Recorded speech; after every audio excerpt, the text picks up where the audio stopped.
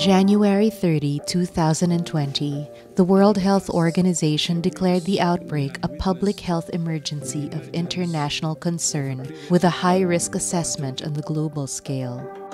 Baguio City's mayor was one of the first to respond to the crisis. This is something different. We've never experienced this before. Usually when we talk about crisis management, we talk about disasters, we talk about terrorism. Pero ito, iba na. An expert in crisis management, Mayor Benjamin Magalong made the difficult decision of postponing the Panagbenga, the city's most important festival, and other related activities on January 31. On March 11, COVID-19, the illness caused by the novel coronavirus, was declared a pandemic by the WHO. On March 16, President Rodrigo Duterte announced the placement of the entire island of Luzon, including its associated islands, on enhanced community quarantine, in effect imposing a lockdown on the island.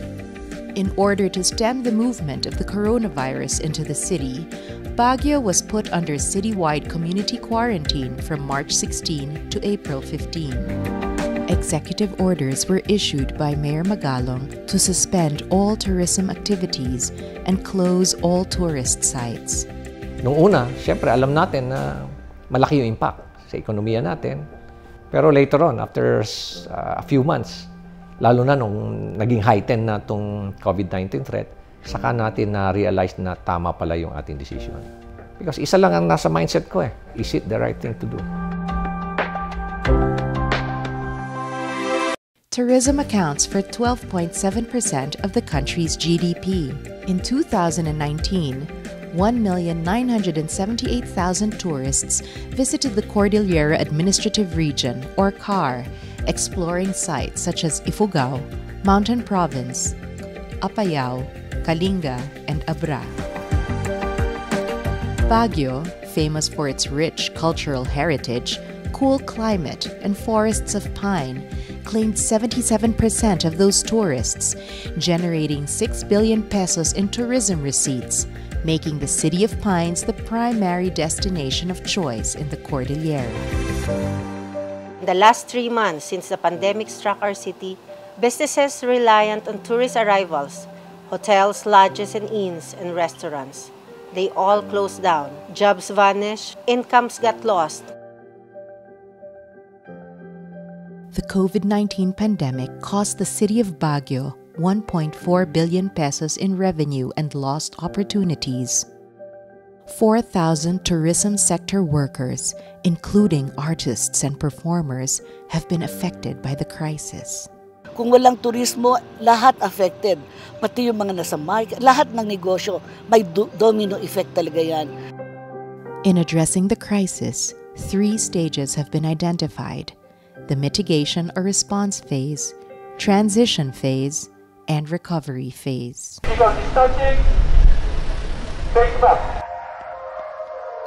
During the mitigation period, a paramount concern is offering help and encouragement to stakeholders in the tourism industry. We have now reprogrammed our budget so that we can be able to assist tour guides, especially because we know that most of our tour guides are freelance tour guides. First and foremost, we have done resiliency and recovery training, teaching them alternative livelihood that they can undertake during the pandemic. So they're giving us webinars, so every now and then they email us about opportunities of learning. That's why, in my case, I was able to come up with a small business that will somehow help local weavers, artists, all products that are made in Baguio. We will be selling and promoting it nationwide, and eventually, when this pandemic is over, hopefully worldwide. Another important aspect of the mitigation phase is providing assistance to the 249 domestic and foreign tourists who found themselves stranded in the Cordilleras. DOT CAR immediately set up a help desk and DOT helpline for the region, and advisories were issued for all stranded tourists in the Cordilleras. The DOT also coordinated with the Department of Foreign Affairs and various embassies to help foreign tourists make it to their repatriation flights. I've been stranded here in Ifugao now for 2 months. I saw it in the local news that the Department of Tourism is helping stranded people, stranded tourists all over the Philippines. The Department of Tourism actually arranged the driver, the car, and yeah, they organized everything. The Department of Tourism in Baguio helped us a lot. They kept us updated with information, which was really good. We're thankful to them.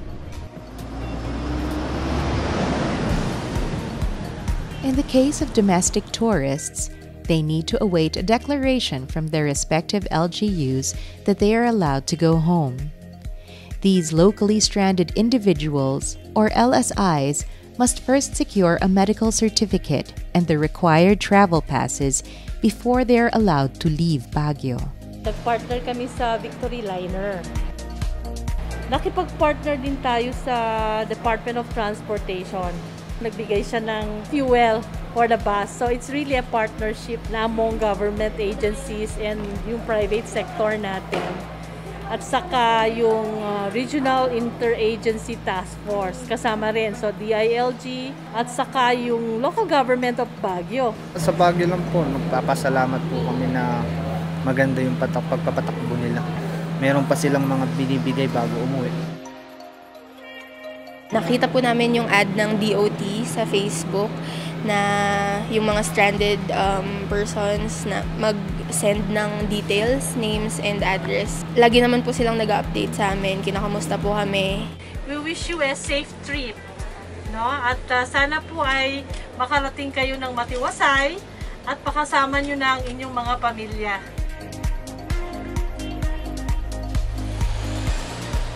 The DOT, together with the Tourism Promotions Board, allotted 2,000 pesos cash assistance per domestic tourist.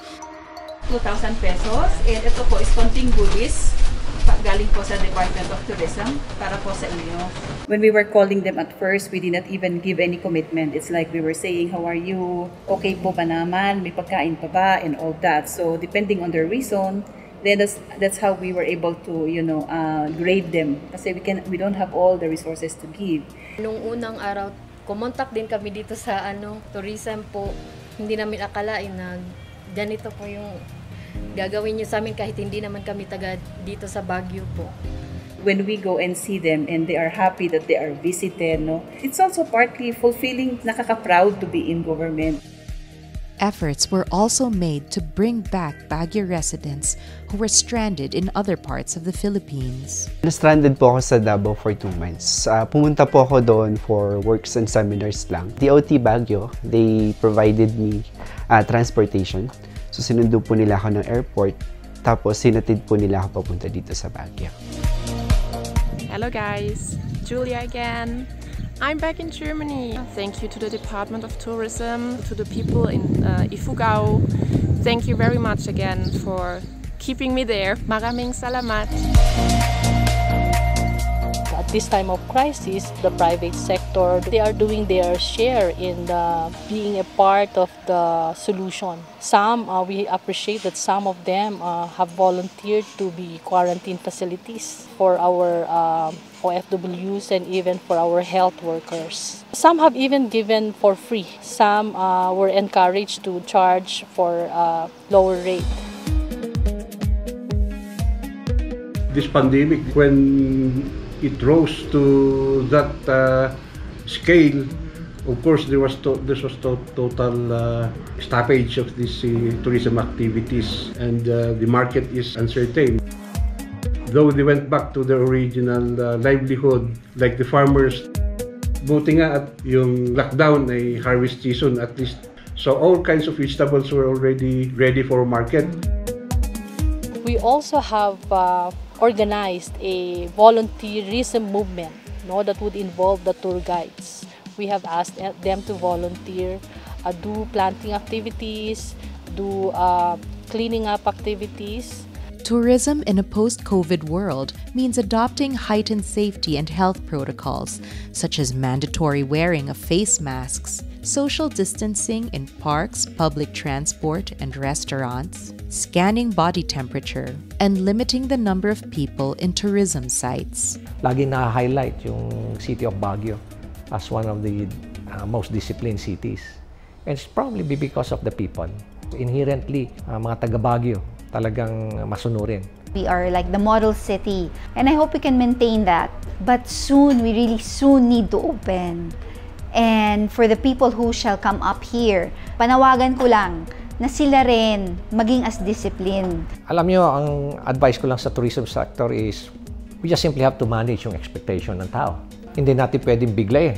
As community quarantine measures gradually relax, the DOT shifts its marketing initiatives toward promoting domestic tourism.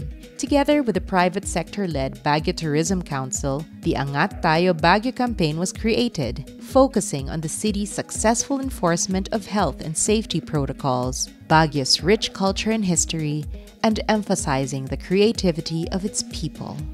We at the Baguio Tourism Council thought it best to come up with fresh tourism initiatives that can jumpstart the tourism stagnance.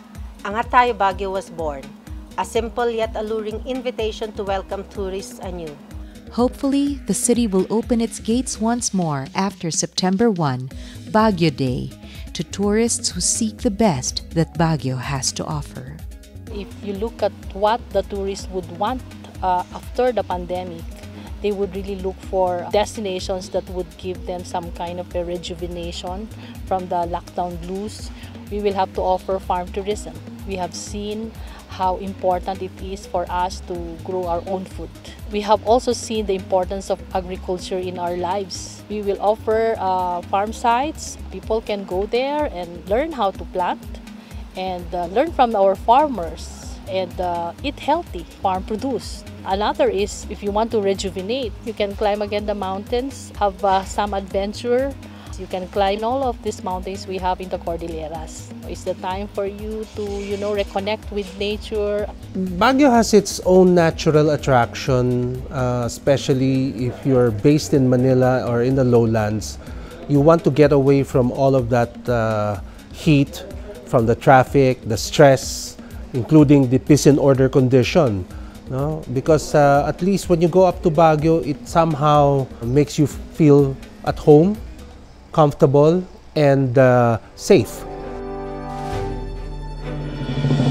As we strive to flatten the curve, rehabilitate our cities, and give encouragement to those working in the tourism sector, we see a glimmer of light in the fog of uncertainty. That light is hope. Very, very confident ako. Why? Because we have a plan. And our plan is both, short-term, long-term, strategic. Second is efficient. Yung mga tao natin, we're going to carry out the plan. They're competent. Third is we have a very supportive private sector.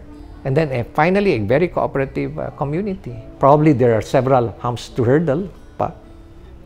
Pero importante is we're moving forward. Pag bumagsak tayo, babangon tayo. If we were able to rise from the earthquake, I think the earthquake was the worst. This is just a glitch again. As of now, nakaka-depress. The Lord is teaching us something to take care not just of our environment, but also our families. Each individual dito sa city, dapat ipakita nila ang pagmamahal nila, lalo na sa ngayon dito sa ating syudad, na talagang kailangan yung sinasabi nga nilang bayanihan. With the partnership we have with the private sector and the open line communication, we are very much confident that we can be able to bounce back easily. Kailangan kung aangat tayo, kailangan iangat din natin yung ating mga partners sa BLIST. At hindi lang BLIST, sama-sama tayong aangat. It should be Cordillera working as one and Cordillera healing as one. Throughout this crisis, the stakeholders of the Cordillera Tourism Industry have displayed great unity and have gone the extra mile to come to each other's aid. I am certain that your efforts will allow this breathtakingly beautiful region to fulfill its potential as a destination of choice once again, and perhaps even sooner than expected.